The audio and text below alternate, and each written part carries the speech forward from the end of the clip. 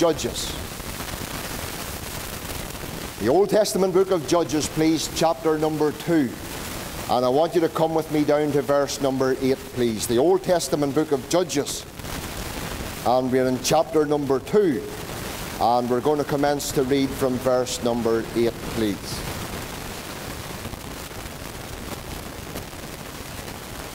Judges chapter 2 and verse 8 we read, "And Joshua the son of Nun, the servant of the Lord, died, being 110 years old.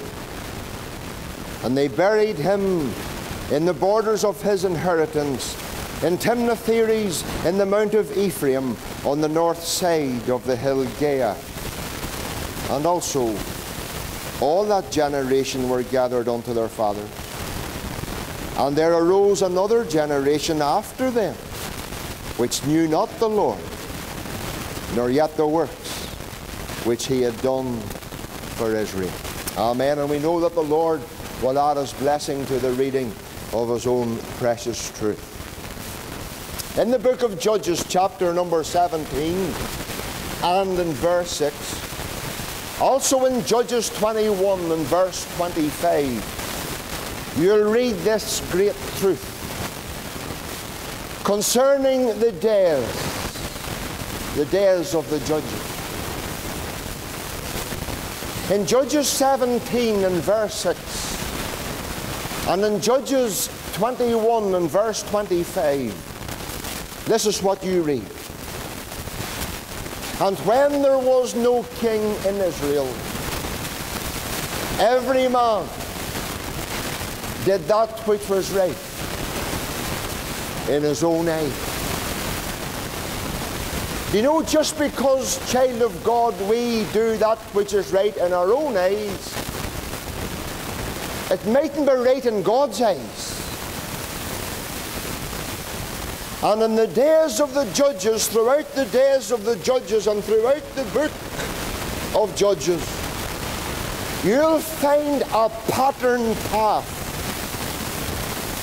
that you'll find from one end of the book to the other. Because what you'll find throughout the book of Judges this morning is a spiritual seesaw for the people of God. Throughout the book of Judges, you'll see it for yourself. At one moment they are on a spiritual high, and in the next moment they're in a spiritual low. Times of great blessing, time of great spiritual apathy. And here's the pattern of path that runs through the book of Judges this morning. Remorse, repentance, revival, rebellion. Remorse, repentance, revival, rebellion. Remorse, repentance, revival, rebellion. And do you know what that teaches me this morning, child of God? It teaches me this. Revival this morning is not the beginning and end of all things, you know. People talk about revival, and we need an outpouring of God's Holy Spirit upon us believers today. But there's one thing I have learned. Revival, when it comes, it must come to the people of God. People say this morning it must commence with the people of God. Yes, but that's only 1/3 of the truth. Revival commences with the people of God. Ah, yes, but it must continue with the people of God. And then revival concludes with the people of God. You see, revival may come, but it doesn't last. Revival came to Ulster in the year of 1859. Yes, it came, but it didn't last. Revival commences with the people of God, first of all, but it must continue. And revival will always conclude with the people of God when the people of God rebel. two young girls, see, it's Spurgeon used to tell the story. Two young girls were rescued when they were 9 years of age from drowning in a pond. The great preacher told how two young men got them out of the pond. They were almost dead. There was just a flicker of life. The two young men knew how to administer first aid and give them mouth to mouth and brought them round again, and they were revived. And one young girl went on to live to the grand old age of 91. Lived a long life, whereby the other young girl, she died of 12. She died of 12. She lost her life at 12. Because at 12 years of age, she returned to the same pond in disobedience to her parents. But the next time, there was nobody there to rescue. The book of Judges this morning is filled with triumphs. Why's great triumph? But the book of Judges is also filled with great tragedy. And my text this morning that God has placed on my heart is based on a great tragedy. And I believe this text is so relevant to the days of the judges. Let me tell you, the more I looked at this text this week, it's very relevant for us today. Where is my text? Tell you where it is. It's in Judges chapter 2, verse 10. Now listen to what God has got to say to us. This is where God's going to speak to us from. And all that generation were gathered unto their fathers. Now here's my text. And there arose another generation after them, which knew not the Lord, nor yet the works which he had done for Israel. There arose another generation which knew not the Lord, nor yet the works which he had done for Israel. There's four things God wants you, and there's four things God wants me to consider this morning, and he wants to speak to us in that very way. The first thing God wants you and I to see in that text, that there is a people involved in that text. This is what it says. And there arose another generation. Now here's one fact this morning. Every generation doesn't begin at adulthood. You remember this morning. Every generation begins at childhood. And there arose another generation. Now this message this morning is not just for those who have children. Some of us this morning have children and they're up and away. Some perhaps this morning hasn't been blessed with children yet. But this is a message for all of us. And it's a message that is so relevant today. And there arose up another generation after them which knew not the Lord. You know, God wants you and I to look this morning at the next generation. The wee generation, the next generation that was on their knees here looking at you a few minutes ago. The next generation that went out through that door and up them stairs to crash. The next generation that sits in that Bible class on a Sunday morning. The next generation that's up in Sunday school. The next generation that is in that annex on a Thursday evening. God wants you and I to concentrate this morning on this generation that's coming after us. God has a thing to say.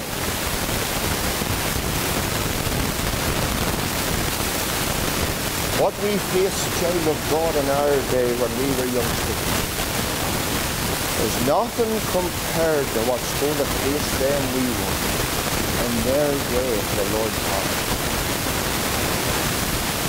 It frightens me and it scares me for the next generation that's coming on.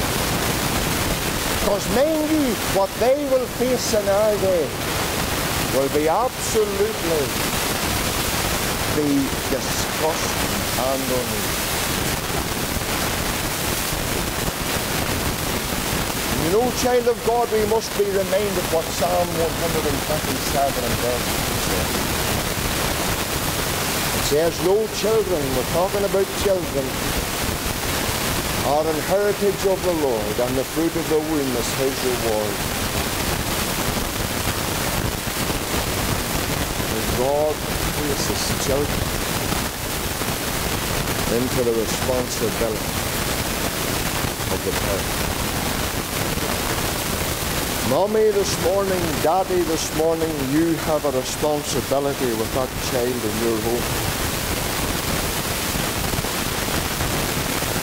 And the most important school that child will ever attend won't be Queen's University.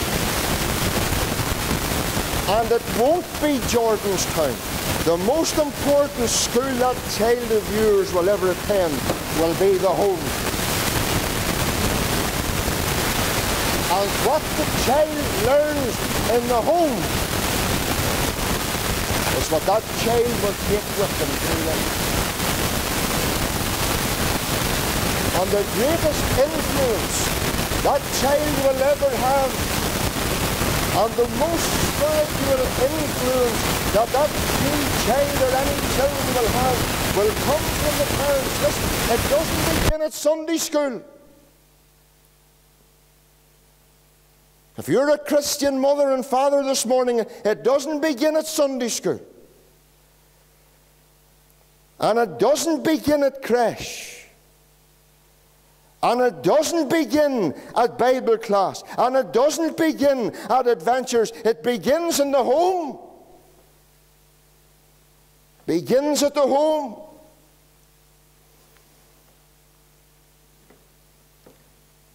Do you see a godly life? A godly life is not something that can be inherited from the parents. A godly life can only be invested in that home from the parents. And here's another important lesson this morning. What the children see in the home, what they see in the home,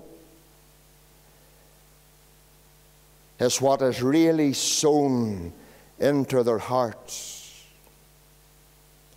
I want you to notice the people involved in that text, and I want you to notice the period involved in that text. It's clear to be seen. It says, "And there arose a generation after them." You see, Joshua was nearing the end of his life here. And he's gathering all the leaders around him. And he says in Joshua 23 and 3, I'm going back here now, and it says here, "And ye have seen all that the Lord your God hath done unto you in all these nations for you, for the Lord your God is he that hath fought for you." And here we have a generation now, and they're dying out. They're passing on. And here's a generation this morning who has witnessed at first hand the greatness of God, the goodness of God, and it was a blessed privilege that this generation had. The generation that were passing on was the generation that had the great privilege of seeing God at first hand working in their day and generation. But there's coming a generation on after them, isn't there? This generation that's passing on, they witnessed God's power. They had witnessed God's blessing. Oh my goodness, what all did they not see? Did they not see the great miracle of the crossing of the Jordan? Did they not see the great conquering of Jericho? Did they not see the great victories after victories that the Lord wrought for them as they were claiming the promised land? Oh, my goodness, what all did they not see? Did they not see the great miracle of the crossing of the Jordan? Did they not see the great conquering of Jericho? Did they not see the great victories after victories that the Lord wrought for them as they were claiming the promised land? Oh, my goodness, what all did they not see? Did they not see the great miracle of the crossing of the Jordan? Did they not see the great conquering of Jericho? Did they not see the great victories after victories that the Lord wrought for them as they were claiming the promised land? And Joshua was reminding the generation passing out the great things that God had done for them. And here's take a wee look at the generation gone out now. Because this generation saw so much, and because this generation experienced so much, and because this generation witnessed the power of God and the blessing of God so much, here's a generation going out, and they had so much to pass on to the generation to come.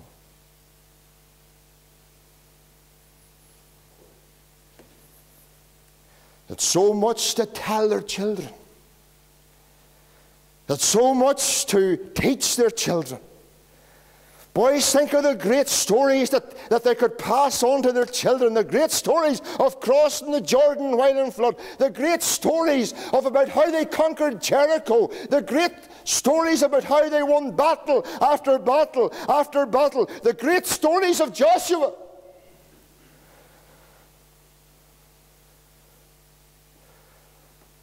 It's so much to pass on to the generation to come, but they failed to do it.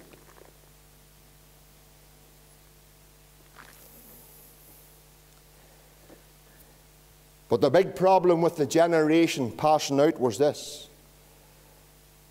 they weren't fully committed. They didn't fully go through with God. Judges 2 verse 2. And it says there, "And ye shall make no league with the inhabitants of this land. Ye shall throw down their altars, but ye have not obeyed my voice. Why have ye done this? Ye disobeyed me." You see, here we have a generation going out. Yes, they saw so much, they witnessed so much, they experienced so much, but they weren't fully committed. And the generation coming after them lost out. And there arose another generation after them. Now here's the problem in the text: which knew not the Lord. And I want to point something else out, and God pointed this out to me on the other morning. The fault didn't lie with the generation coming on. The fault lay with the generation gone out. There arose a generation after them which knew not the Lord.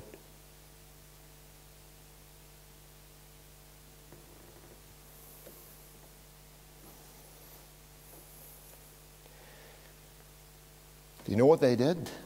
The generation going out. Do you know what they did? They failed to obey what the Lord taught them. Back in Deuteronomy chapter number 6, 5 and 7, we read these words. "And thou shalt love the Lord thy God with all thine heart, and with all thy soul, and with all thy might. And these words which I command thee this day shall be in thine heart, and thou shalt teach them diligently unto thy children, and shalt speak of them, and when thou sittest in thine house, and when thou walkest by the way." Do you know the great problem of today is this? Christian parents in many homes are not sitting down with their children and teaching their children this morning the great truths of God.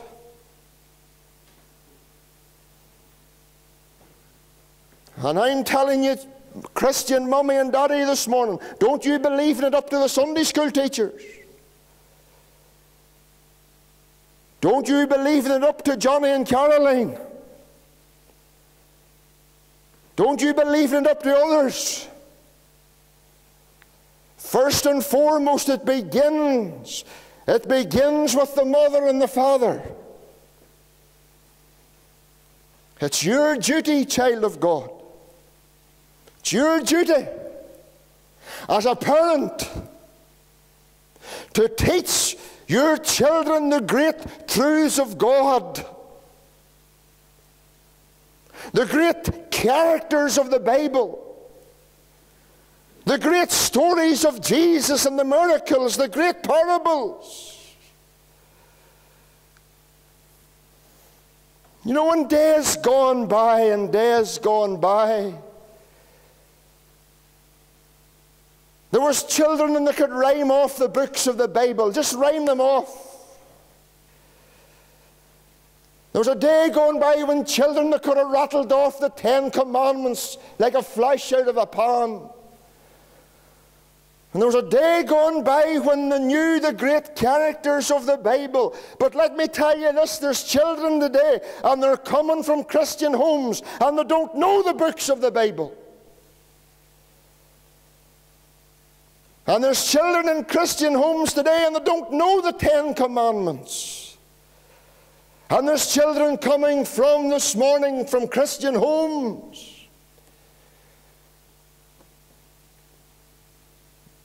and they know very little concerning the Word of God.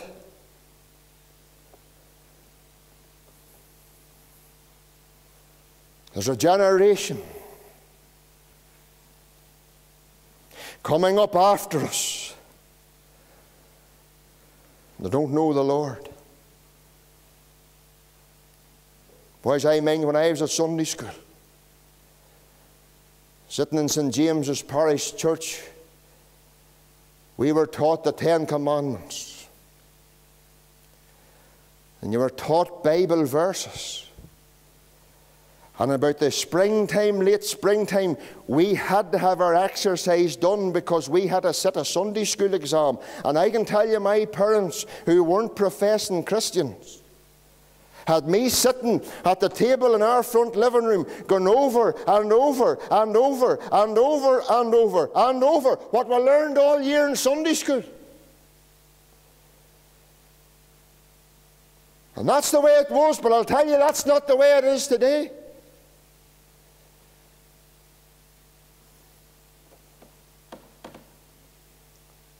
Timothy said, or Paul said to Timothy, from a child thou hast known the Holy Scriptures, which are able to make thee wise unto salvation. And I'll tell you the blessing about Timothy. He had a godly granny and he had a godly mother who taught him the great truths of the Scriptures. Susanna Wesley was the mother of 19 children.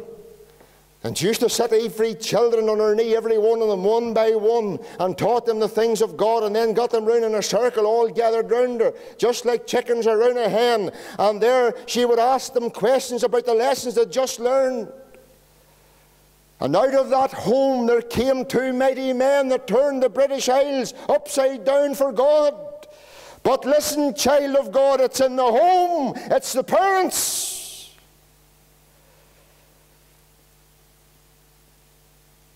How do you spend family time with your children?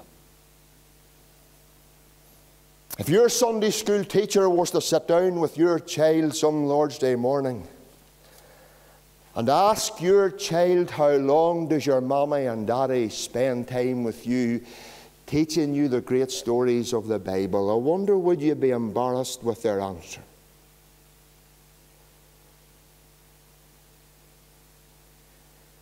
You see,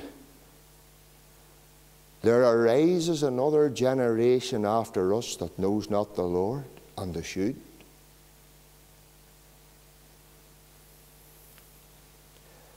And as I have said, child of God, it's not just about you sitting down and teaching them.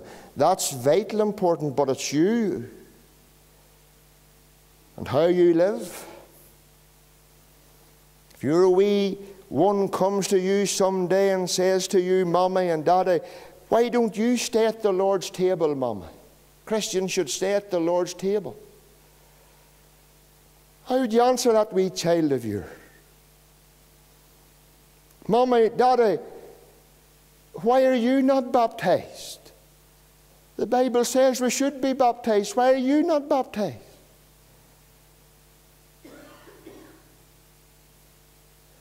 The problem today is this: we have Christian parents that are not fully committed.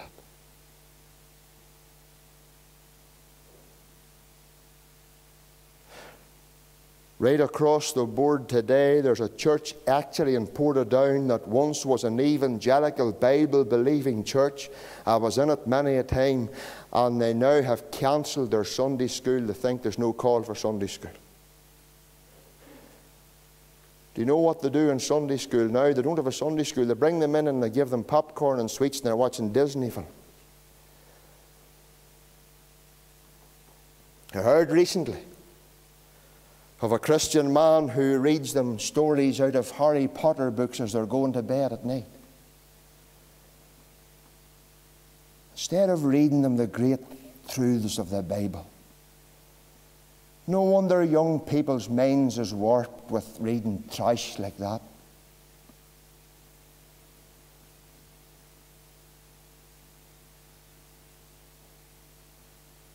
This is the problem today. And God is pointing it out to us. And I'll tell you this, them wee totes, at that stage they're wee sponges. Man, they soak all up. And now's the time you need to be getting the word into them. It's all right teaching them courses, and I'm nothing against courses and all that. But now at that stage you need to be concentrating on getting the word into their wee minds. Tell them about Daniel. Tell them about Moses. Tell them about Samson. Tell them about Gideon. Read them stories. Because I'll tell you what they learn when they're weans, it never leaves them, you know.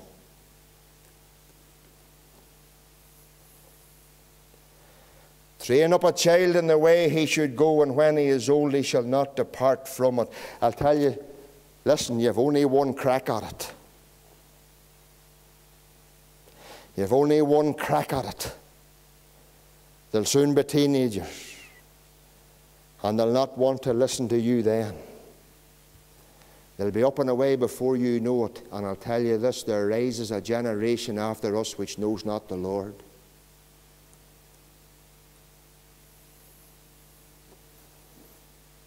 And as I have already said, if the Sunday school teacher who teaches your children took your wee child and asked your child, how long does Mommy, how long does Daddy sit with you and teach with you and read you Bible stories as you go to bed at night, I wonder would you be embarrassed, child of God, because mind you, if you don't, you badly should be. And never mind you, your Sunday school teacher, I'll tell you, God is watching you, how you put your children to bed at night. There was once a great big children's coloured Bible, you know, and boys, it was great coloured pictures in it, simple Bible stories every night, just turn them over, and man, it's the way you get the word into them.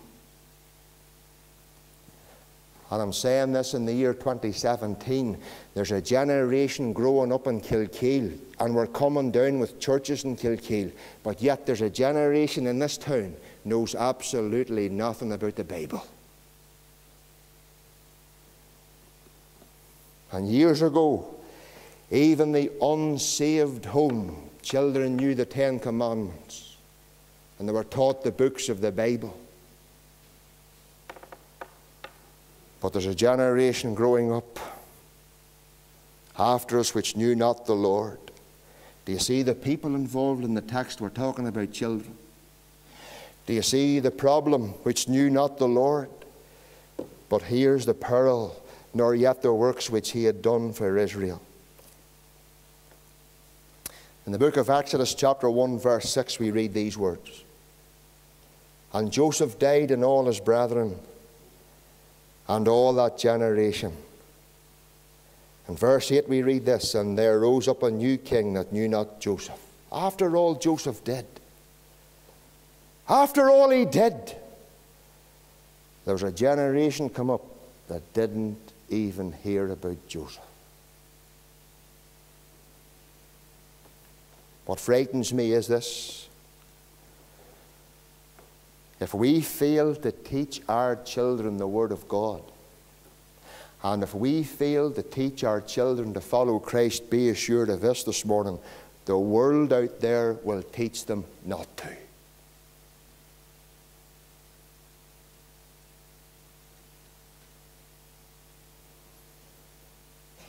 Take a wee look at that text as I close. And there arose another generation after them, which knew not the Lord, nor yet the works which he had done for Israel. Does your child know what Jesus did for them? Does our children know what Jesus did for us? The problem's not lying with the children, folks. The problem's lying with us. How are they expected to know if they don't hear it from us?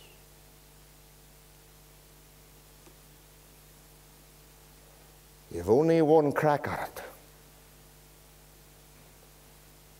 Don't waste it.